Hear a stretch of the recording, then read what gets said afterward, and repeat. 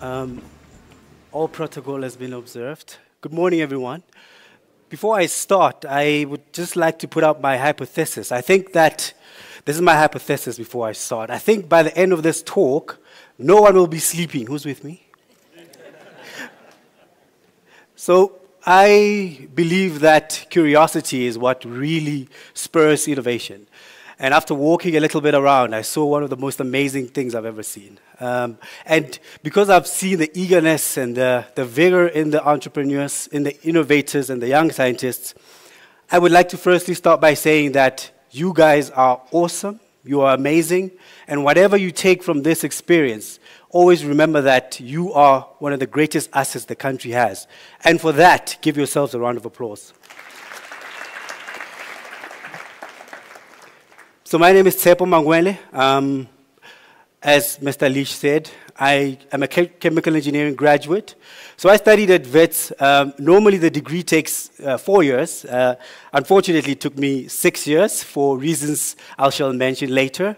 But I studied chemical engineering, and I've always been eager and very much passionate about seeking solutions for problems that are existing in society.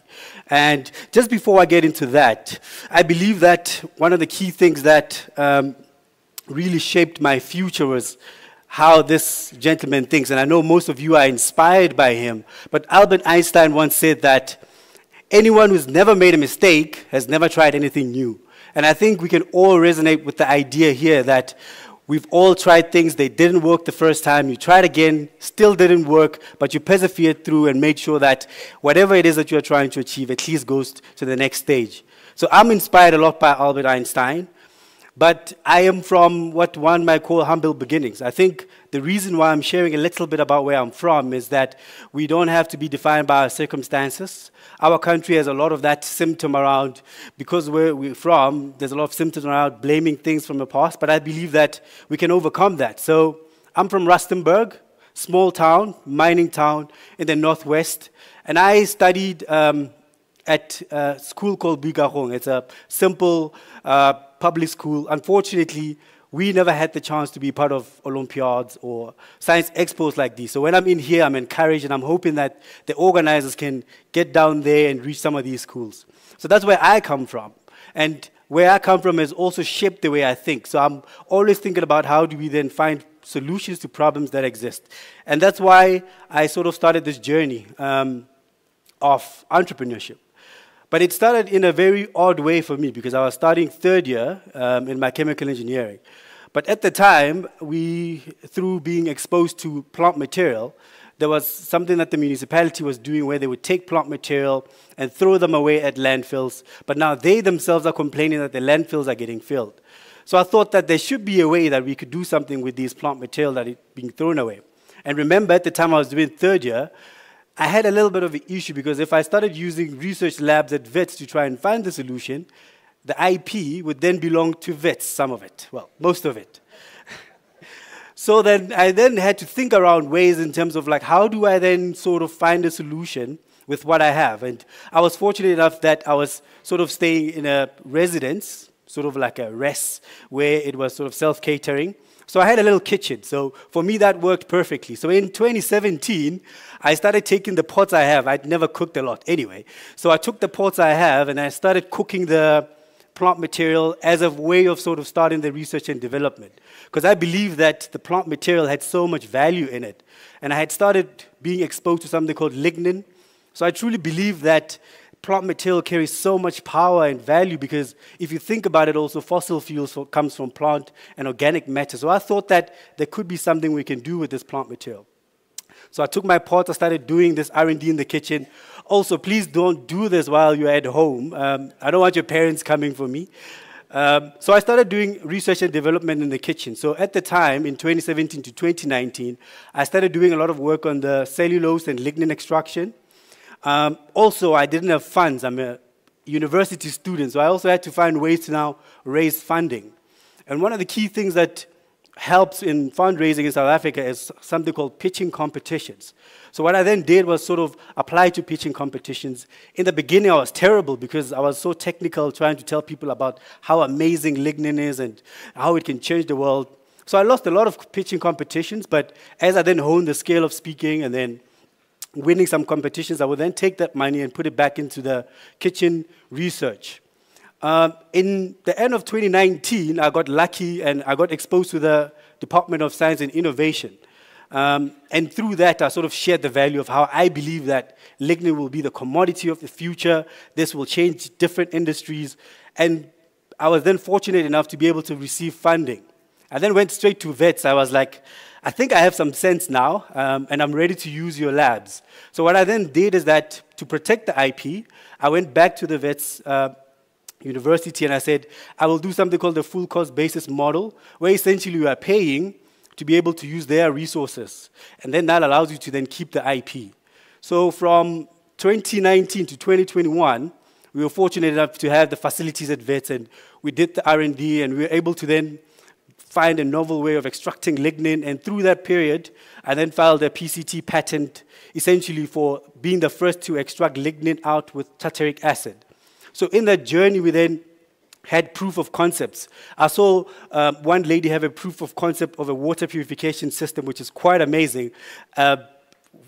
It's called Munro. Do check it out. It's quite amazing. But the idea is you need to have some proof of concept then to start really showing that the idea works. A lot of you guys have done great work in terms of the research methodology. The next step from there is now how do you then prove and show something to people that could then be like, oh, okay, we see the research was done, we understand what this is about, how do we then make it practical? So that was a lot of work done in 2021, until the end of 2021, rather. In 2022, while we were getting out of COVID, we had already received funding follow-on to be able to do upscaling. So the idea here that you might see is that all of these things happen in stages, you see. You need to start with the research methodology and your hypothesis, but from there you need to do your proof of concept. But in this journey, what you also need to do is ensure that you are keeping that IP to yourself, because it's one of the greatest assets if you retain it. It could become one of the biggest things that you have. So from that, what we then did is 2022, we started building something called the pilot scale production. So essentially, we moved from the lab. We had seen that, okay, we can do this in the lab. It works. Developed some new processes. What we then did is, how can we produce 1 kg a month of this thing? So that process is called pilot phase. So we then did that with the help of the DSI. But also, I continued doing a lot more work in terms of pitching competitions, because funding is one of the biggest drivers of sustainability in terms of a small business. So we continue doing more research, but also ensuring that we produce at 1 kg samples. But what I'm most excited about is that from last year, we started building the world's first demonstration plant. Essentially with this, we are being the first company to be able to do something called total biomass valorization, which just means that in the plant material, we are able to use the cellulose, lignin, and hemicelluloses. And above that, we've been able to then produce more things. I'll just show you pictures of that. And we are really excited about this, and we'll be working on this from last year, and we're hoping that we'll be done with the demonstration next year. But our dream, our vision is to be able to build a full-scale demonstration plant. Currently, we're working with one of the biggest paper companies in South Africa, and we're taking in their waste now into our process to see how we can help them extract out lignin and other material in that. So essentially, we want to then list the company in the JSE, beautiful things. But what essentially we do is, like I said, biomass valorization. We produce lignin, sugars, soap. We also have a skincare brand that I'll tell you a little bit about. But the idea here is that we've been able to start with a little idea of how do we take this plant material, convert it into something that's very much valuable, and then take that to market, because that's then the last thing that happened, right? So 2022, we then started doing something called commercialization, which just now means that how do we then take the material and put them into the market? So we started selling something called Net UVK. Essentially, it's the lignin that we extracted, and now we are using that as a UV blocker in sunscreens. Currently talking now to one of the biggest multinationals in the skincare and cosmetics, and they're looking into putting that in their range. But we also have a skincare brand that's in-house. So we are one of the few people to produce soap from plant material. So we then took that soap and created a brand called Orpheal that produces 100% natural and eco-friendly skincare and cosmetic products. But the idea here is that this journey is not easy. It might seem like that when you look back and connect the dots, but it's been one of the hardest journeys ever. I remember in 2019, I had developed a bioplastic using lignin, and I went to one of the research councils, and I sort of kind of lost my IP in the journey because I wasn't aware of how the things work in these things. Because they had tweaked a little thing in the production stuff, and now because they did tweaks, they now own the IP. And I had to then license my own formulation from them. So be careful around intellectual property. But also when you have chats to people, especially at things like this and expos, be careful of what you expose. So intellectual property has different things in them. Most of the time, people know of patents, but there's also trademarks. The most important one is a trade know-how. And these are oftentimes the things that you don't share with people because they are sort of like the essence of the company.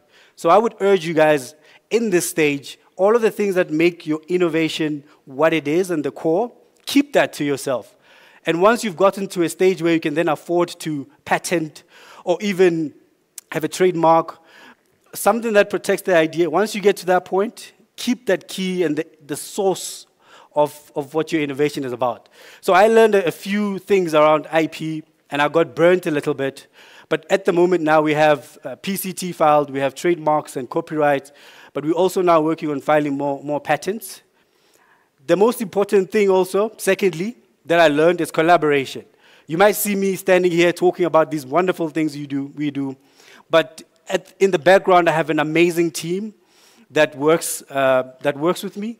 And I think that that's another thing that you also need to seek amongst yourself to see who can I work with around here that does a similar thing? How can we collaborate? How can we share ideas? Because that idea then, you are able to expatiate a little bit more on that, but also you have lifelong friends that you can form or possibly build a company together once you guys have left university.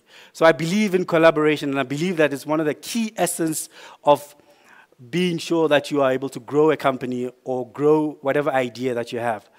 The third thing that I learned, and I learned this lesson, is one has to, I learned this lesson last year, is that one has to have extreme courage. I've always been undergoing a lot of challenges with research not working, things not working out. But last year, I had one of the biggest challenges ever. I had what one might call an industrial accident. Essentially, what happened is that I was involved in an industrial accident, and I spent about 4 months in hospital. But in the journey of recovery, I was not able to speak for about 2 weeks or so. I couldn't walk. And I was questioning now, because the thing that I loved the most was the thing that got me there. I was questioning now, how do I then get out of this? And I think oftentimes people in such instances, this is where they falter, is how do you get out of one thing that could truly change how you see life? Because after going through that 4-month period of being in hospital, firstly, the company was still burning a lot of money. Employees also have to be paid. But also, I also then have to sort of fight for my own survival. So I learned a lot about being able to then get through all of these hardships.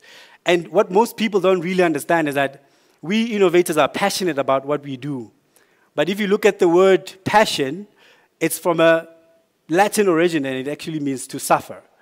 And what we need to learn is how, when we do get to a point where there's suffering, do we overcome that? So I had to learn how to be extremely courageous through that journey, and I hope you guys take that from this, because this journey is not easy. And quick fire lessons before I leave you guys. I think one key thing you need to understand is that don't leave university or school. Oftentimes we see people in Silicon Valley saying that I left school to go start a company, but what we don't understand is that the privilege that they have is not something that we possess. We are of a different context, so if you can, please do finish your education, because it's one of the key things that you can then utilize in your entrepreneurial journey if you go that way, or if you become a scientist, obviously you'll need that. So please do stay in school. The second thing would be IP. Ensure that you protect your ideas. I know it's sometimes hard because you want to share with people the amazing work that you do. Ensure that you retain your IP. Lastly, something that happens a lot when you grow old, you'll see this, is that curiosity that you have now, it starts dwindling. It's so sad to see, is that the older we get, you see in this section here, there's not a lot of curiosity left. But what I will say to you guys is that as you grow and you grow older, ensure that you retain your curiosity.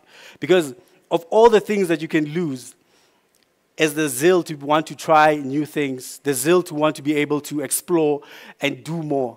And as long as you can retain that, the world then becomes your oyster. As an entrepreneur, as a scientist, as an engineer. So just remember that failure is part of the journey. Stumbling blocks are inevitable. What matters is how you conquer those. And I'm sure you guys might have heard of Thomas Edison. These are my parting words. If you have not failed, he said that I have not failed. I've just found 1,000 ways that don't work. So before I leave, I just want to say to you guys, I've seen guys doing a lot of work on antioxidants, comparison, guys doing water filtration systems. There's a lady doing social sciences where she's looking at PMS. The ideas are here. We have one of the greatest minds. 2%, they said, isn't it? So remember that when you leave here, you guys are part of the 2%. And that means that you guys are the cream of the crop, but you guys are your greatest assets. Thank you very much. That's my journey. Take care. Thank you, Tshepo.